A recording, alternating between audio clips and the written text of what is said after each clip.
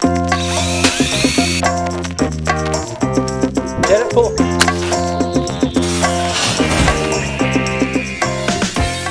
Hi guys, welcome to Dadventure. This is a really quick and simple example of how to build a water rocket.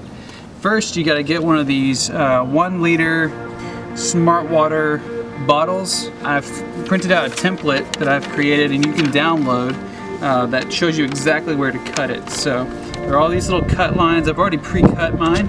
You can see that this top piece is where you'll place a ball, and you place it on there. That's going to allow you to safely recover your rocket as soon as you're done. So got this guy here. You want it to be pretty well centered so that whenever you drop it, it recovers just fine. Next thing you want to do is take the middle section that you cut out. You kind of see I've drawn out here how you'll cut it. And these little pieces come out of there, out of that middle section. You can see how I've already cut it out of there, that middle section. And then you want to make these little fins. So you're going to tape this side and that side. I've left one here that I can show you. Tape it down good. Make sure that those sides are sealed off. And then you want to be able to fold these flanges up.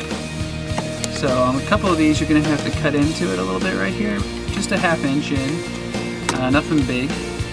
You can kind of see here where you fold the flange, and it's about a ½ inch dealio, and that's gonna go on the side of the rocket right here.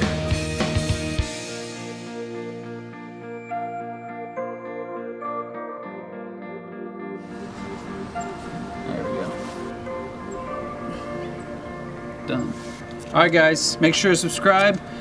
Hit the next video. There should be a link that tells you how to build the launcher that goes with this. See you guys in the next video.